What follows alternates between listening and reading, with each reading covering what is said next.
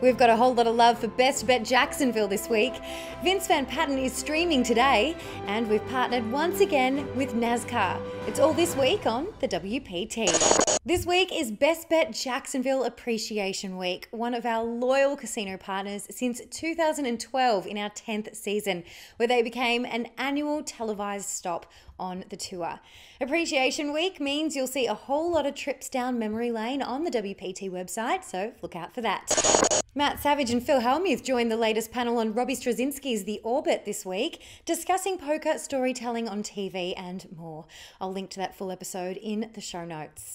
Vince Van Patten will be streaming his ClubWPT $5,000 bounty event today at 4 p.m. Eastern, so hop in the chat on twitch.tv/World Poker Tour and say hello to him and the stream team, of course. And there's a 14-day free trial on ClubWPT if you want to play along too. The top 50 finishers of that event will all receive a $100 check in the mail. And the World Poker Tour has partnered with NASCAR Foundation for the Betty Jane Memorial High Speed Hold'em Poker Tournament. Now, this was traditionally held in Daytona Beach, but this time we'll go virtual with us on ClubWPT on January 13th, featuring NASCAR Cup Series champions and poker pros. The final table will be hosted by Maria Ho. Now, this isn't the first time that we've worked with NASCAR. A couple of years back, WPT sponsored a NASCAR, and I was lucky enough to go to the track for a VIP experience. And I'm going to leave you with a little story summary from that because it was an epic weekend in Las Vegas. 8:15, we get picked up at Aria and we head out to the racetrack. It was scorching hot. We get there, it's 9 a.m, it's already 90 degrees. When we walk in, we're in the garage and there were all these trucks just lined up from all of the race teams, and they had their spare cars in there, and like they have their whole tools and the spare tires and everything you need, I don't know, like ready to take out to the pits. We were hanging out with the team, got a whole red carpet experience when we went to this drivers meeting. The fans get so into it, it was like infectious. I was just dying for this race to start. And then we head out to the pits and there's all the cars lined up. And that was when we saw the glorious set of wheels. Car number 32. Check this out. How good does it look? Can't say it looks cozy inside.